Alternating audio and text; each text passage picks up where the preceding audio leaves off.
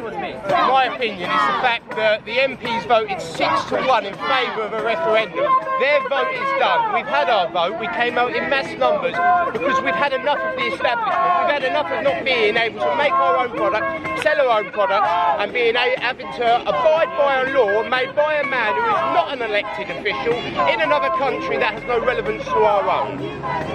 They've had their opinion, they had their vote. Their vote was to let us have a referendum. That was it. It was done. We had our vote. That was it. I don't like the fact that my Richmond local MP is a Lib Dem, but she only won by a very small minority. Can I take that back? Can I have a re-vote on her? Because I don't think she's right for the job. No, I can't. The people pushing for this case have been labelled enemies of the people. Would you support that? I think anyone that wants to divide a country on the judicial system or anything else are causing problems. We're all one people. People have voted and the people want what they want. And if the people don't get what they want, like the Ramona's done, they all came down here and had their thing to say.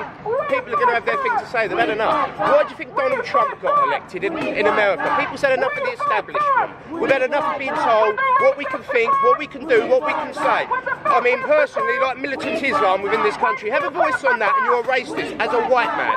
Have a voice on mass immigration in this country as a white man. I'm a racist. I'm labelled a racist. Was consistently a racist. I am far from a racist. I care about my culture, my people, and everyone in it. And if that makes me a racist, hello, my name's racist. Can I just take your name as well? Daniel Holland.